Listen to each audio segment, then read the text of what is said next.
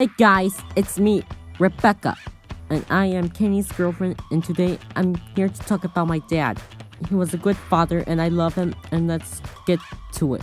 He is nice to me and helped me and more love things.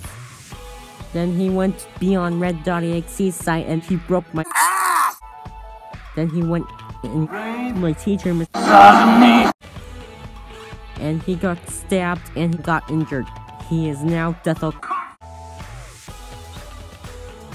and he apologized and got back into good. And Blood scooped my dad and he defeated her and got heart attack, and I took off the mask and he died. And that's all. And thanks for watching.